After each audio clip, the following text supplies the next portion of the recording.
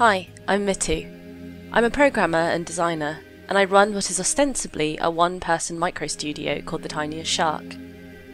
I made a game called Red Shirt, which is this satirical sci-fi social networking simulation game. I say ostensibly one person because I didn't make Red Shirt alone, of course. I had help from some wonderful artists without whom it would never have got past the placeholder art stage, and the talented musician, and the voiceover artist, and the friends who helped with writing content when I was knee-deep in making sure the scroll bars worked properly. And that's not even mentioning the emotional support of my husband, of my parents, and my friends who understood every time I'd have to rearrange hanging out with them because something was on fire. And unless you're someone with an absolutely unprecedented level of talent and bottomless emotional strength, no developer is an island. But you probably know this. You know this because you're here at the 2015 Global Game Jam, and you're ready to work with the talented people who are also here. You know this because you all showed up. You're here on the ground, and really showing up is half the battle. Now, don't get me wrong. I'm incredibly honoured to be one of the keynote speakers for the Global Game Jam. But because you all showed up, I will be completely truthful when I say this. There is probably nothing I can tell you that you don't already know.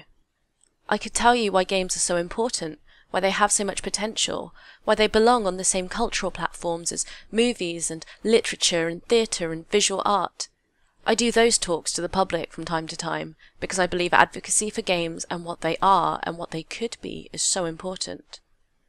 But you probably believe these things about games too, and you are awesome because you've showed up with this commitment to making a game, to doing something hopefully a bit different, whether this is your first ever game jam and you've never made a game before, or whether you're someone who's been in the industry for 15 years.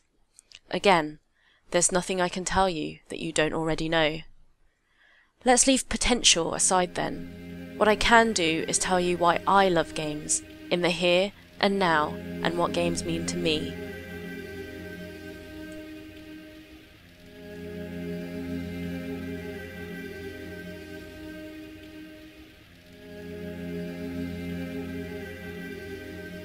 This is where I grew up, 10 minutes from the sea. I've always loved the sea. When I was very little, the sea meant all of this possibility. I would dream about all the places it could take me. I loved the sea for the same reasons I loved space later. The seemingly infinite, the places which make you remember that you are infinitely tiny and unimportant, and that's okay, because that's what makes life so precious. I came to realise later that this definitely affected the way I think about and make video games. That we're tiny, but we're all so connected to one another more than we know. And the things we do matter. And so, a lot, not all of the games I aspire to make, are about this slow bombardment of opportunities for self-reflection. Places in video games have made me feel that way too. Tiny, I mean. I remember, for instance, a sense of wonder when I played my first MMO, EverQuest, of being in this huge world which seemed to live and breathe without me, and it was full, absolutely full of people. Of course, there's no one here now, but I have stories. And really, that's what it's about to me, the stories, the connections we make. I grew up playing video games with my family and my little sisters, and the thing I love is that no matter the game, it's about the unique stories you craft between you and your friends, or between you and the system, or you with yourself. Every time we play, there's some unique story we create, no matter why else we may be playing, whether it's about control, or challenge, or just out of pure kinesthetic pleasure.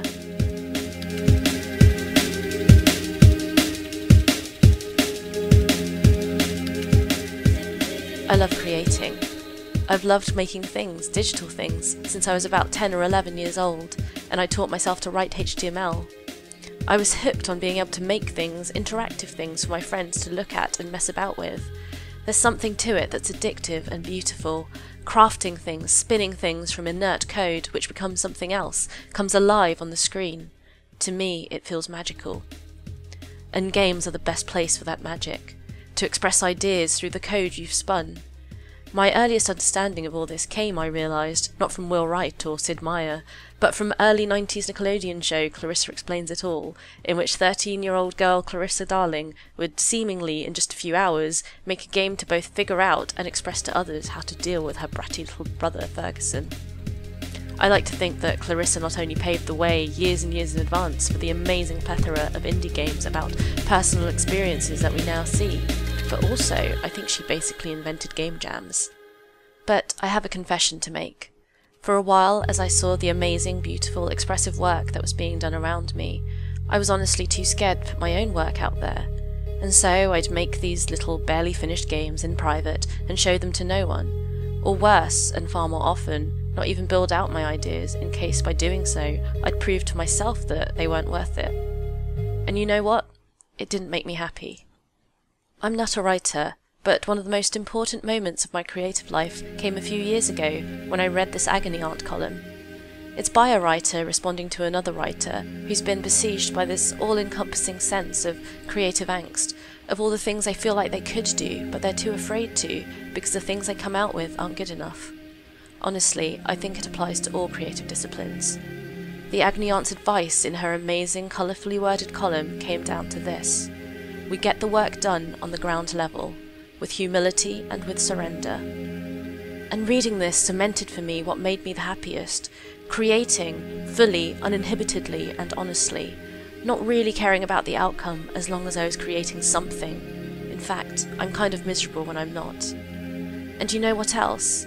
Despite this, despite the fact that I create and care about creating, I've had people telling me I'm not a game developer, not a real one. But you know what? I just keep showing up. But you already know this because you showed up and you're ready to try and maybe fail, but that's okay because you'll be doing your best. You're here, you're on the ground level, and so there is nothing I can tell you but to remind you that with humility and with surrender, make games like a motherfucker!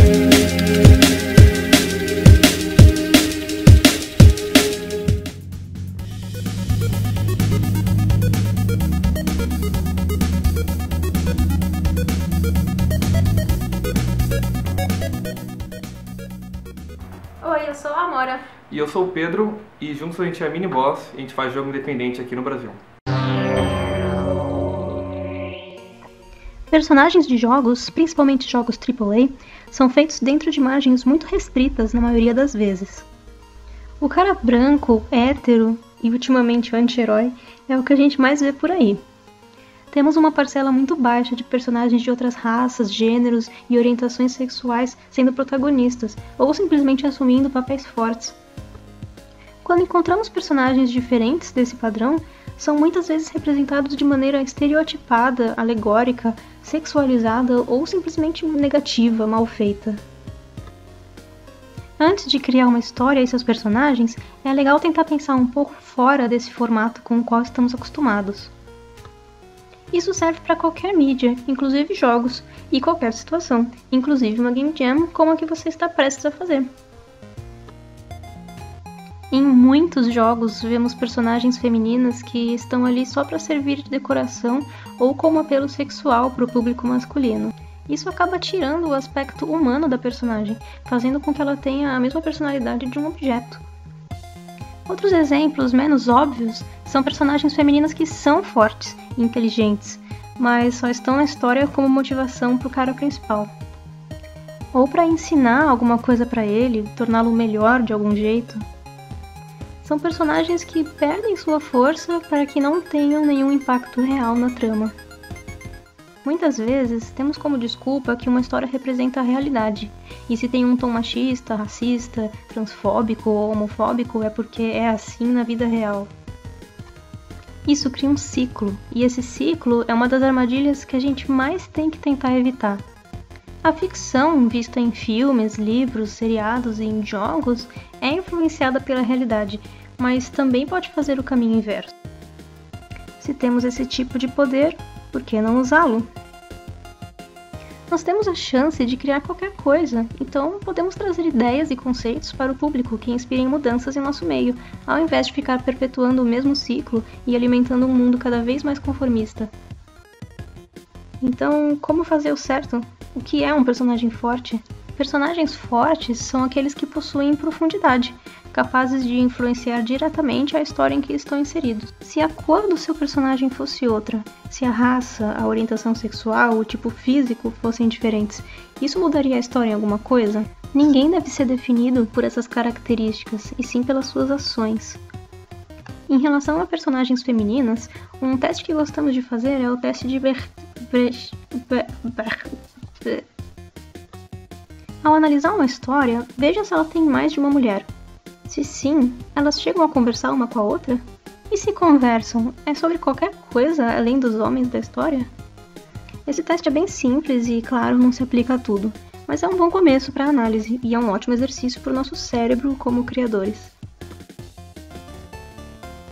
Errar nesses pontos é normal e bem comum, mesmo quando a intenção é boa. O importante é participar da discussão e tentar se livrar dessa noção de que o homem branco heterossexual precisa ser o padrão. A diversidade dentro dos jogos é importante, mas fora deles é mais ainda.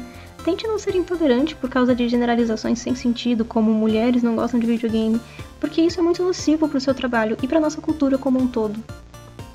Vamos tentar não espantar pessoas que poderiam trazer grandes contribuições para a nossa área e não ter medo de trabalhar com todo tipo de gente. E é isso. O tempo foi curto, mas espero que a gente tenha conseguido resumir de um jeito legal. Lembre-se de que a indústria de jogos é feita por todos nós e é nossa obrigação deixá-la cada vez melhor. Boa jam!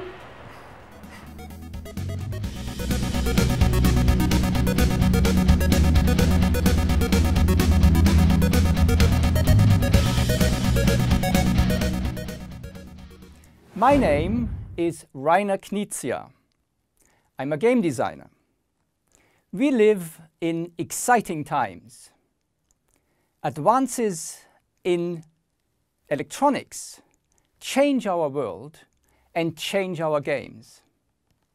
Maybe soon, gamification will drive all aspects of our lives.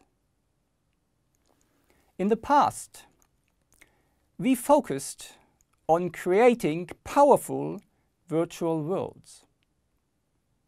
In the future, I believe success will come from merging virtual worlds and the real world. Hybrid games, which combine physical and digital elements, are our first step into the future. The island uses a board, and then we add electronics through the volcano. The board is printed with conductive ink, and that means whenever we touch the board, the magic happens.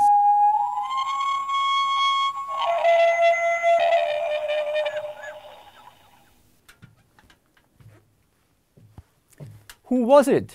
Is a crime mystery. We are in a castle.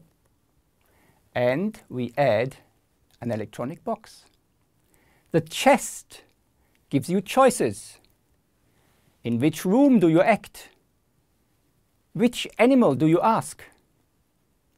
And you touch the chest, and the magic happens.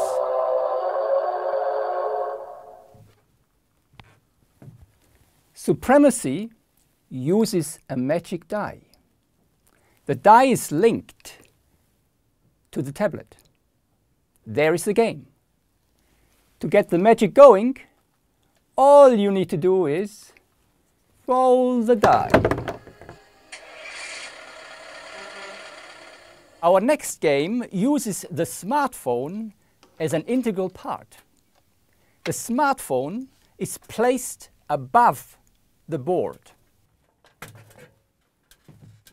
So, in King Arthur, the smartphone up there sees all, knows all, and controls all, just like in real life. The future is up to you. Enjoy.